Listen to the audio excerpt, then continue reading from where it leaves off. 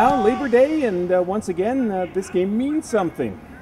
Yeah, and again, going back to the game in July against the Eskimos, it's really good to see that the Battle of Alberta means something. But really, such a stark contrast to where we were at 5 or 6 weeks ago when the Eskimos last visited McMahon Stadium. That was a team that was unbeaten at the time, doing everything right. The Stampeders, on the other hand, obviously were kind of in the midst of a slow start to the season, and here we are now.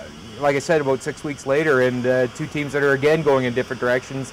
Eskimos have lost 3 in a row. The Stampeders have won 4 in a row, and really, on paper right now, based on the way the two teams are playing, the Stampeders are in very good position to open up the home and home with a victory. And the Stamps are finally looking good at home after dropping some early games here at McMahon. What are you looking forward to in the Labor Day Classic?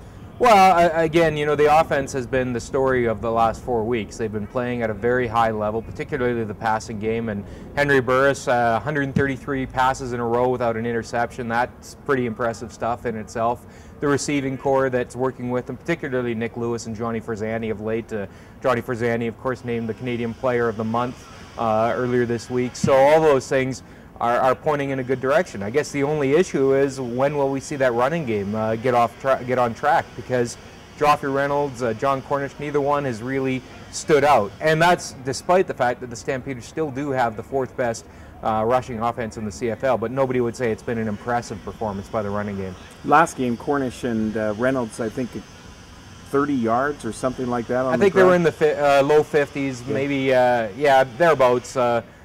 Again, just not dictating things the way they're used to. And the Stampeders continue to say the right things, that defenses are really crowding into the box to take that aspect of the running game away from them. But at some point, that running game's got to step up. Well, it's going to get cold, and we're going to play some games in November, hopefully, and you're going to want your running game going at that time. Undoubtedly. I mean, you protect the football better, you kill the clock better, you take the elements out of play with that tend to affect the passing game. So, it's all well and good that the Stampeders have won 4 in a row, but to have long-term success, and they're aware of this, they need that running game to be effective.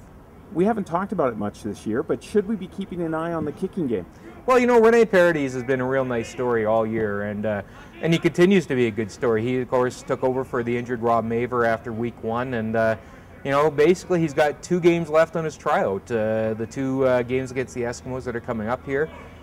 And then it's decision day for the Stampeders. Rene Paredes has done his part, obviously. He's been good, solid, reliable, 16 of 21 of field goals coming into this game. Obviously made the 50-yarder against BC, a 46-yarder in the 4th quarter last week against Montreal.